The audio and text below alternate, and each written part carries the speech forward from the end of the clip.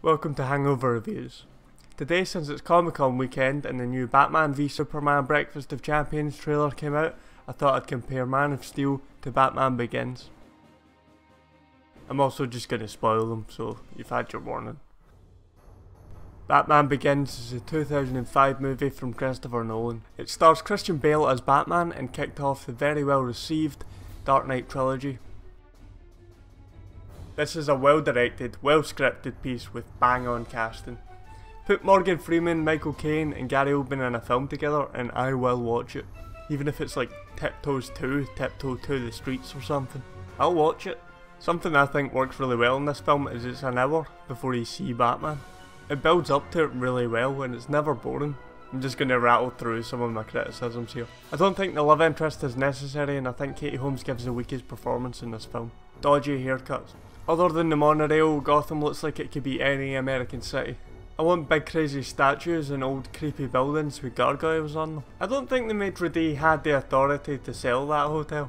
The voice is stupid if he's saying anything that is longer than 3 syllables. The monorail follows the water mains to the central hub underneath Wayne Tower. I really hate that I don't have to save you, but you do have to save him. You're Batman, that's what you do. Also, you engineered the situation in which he dies, and then forced him into it. That's murder in anybody's court. This film gets pretty emotional right from the start, so be prepared for that. It's also very dark and gloomy, obviously. The fear toxin effect is really vomit inducing, so you need to look away from that. I can't really recommend this for a hangover view and it made me feel sick and sad. Man of Steel is a 2013 movie from Zack Snyder starring Henry Cavill as Superman. If the first 20 minutes of this were a standalone short movie, it would be my favourite short movie of all time. Maybe second. I really like Kung Fury. The whole Krypton sequence starring Russell Crowe as Jor-El is amazing. The design of all the Kryptonian stuff is gorgeous. Just don't think too much about why a middle-aged scientist can beat up several soldiers at a time. After that it gets into Clark Kent's early life and I really enjoyed that section too. It sets up the character really well and we do get a sense of how this young man could become the world's greatest hero. Oddly enough it only starts to fall apart when he becomes Superman. That's when it gets a little drawn out. I still enjoyed it, but it just didn't live up to the earlier parts of the film. Here's some more things I didn't like. The Christ analogies were a little heavy-handed. Pretending to be Superman there, I just knocked over a Lego Lex Luthor and broke it. Jonathan Kent's death is ridiculous. I'm not even going to get into that, you know why. The final battle is just 2 superpowered guys just smashing through buildings with no regard for human life. That's not very Superman.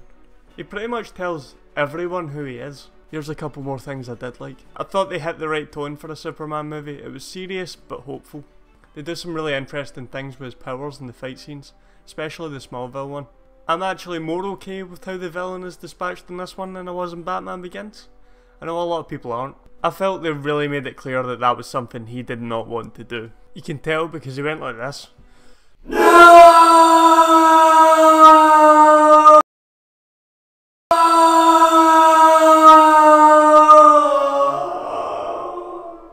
This movie starts off with a very painful looking birth.